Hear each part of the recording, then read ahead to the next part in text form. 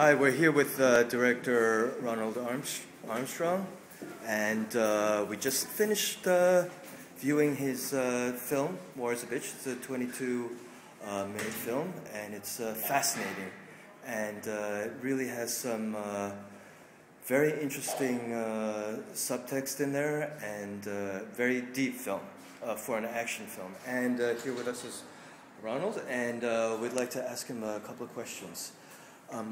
First of all, what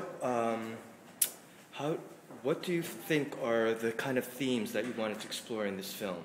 Oh yeah, well, I wanted to explore the theme of civil rights and also women's rights, especially in the military, and because as you know, in the military they're not allowed to serve on the battle lines. So I wanted to explore that in this kind of film, also to embed the whole idea of civil rights, because it's about the clones versus the humans, and the clones don't have the same rights that humans does. So they're kind of like protesting, and a civil war breaks out, so they could actually get equal rights.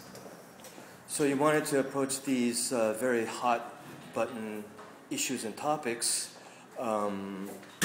but place it in the context of a future setting so that it's more kind of approachable and you could explore deeper aspects of it? Oh, exactly, yes, because you know, one thing you want to do as a science fiction writer is like you want to take some type of contemporary subject matter and kind of marry that with a science fiction theme as a kind of like an allegory, and that way it has kind of like a greater meaning to the audience, but also it takes some, you can do certain things with a scientific theme that you can't do with modern day contemporary themes. You can push the envelope a bit.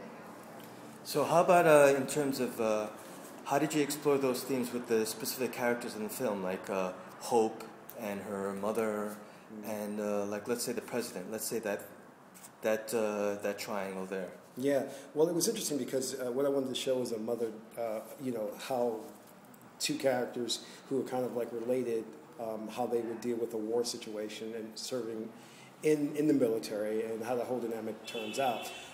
The idea is, the film plays a lot about identity crisis and what makes a person human. So we really get into the whole aspect of human rights, civil rights, who are you really, and questioning the fact of hatred. You know, why do we hate certain groups? Why do we hate certain people? And kind of like re-evaluating that and not going along with what society has told you to think about certain groups, but actually forming your own opinion and your own identity at the same time. Well, Ronald, I could say that you did a great job. Thank you. And it's a very fascinating film, and it's beautifully shot.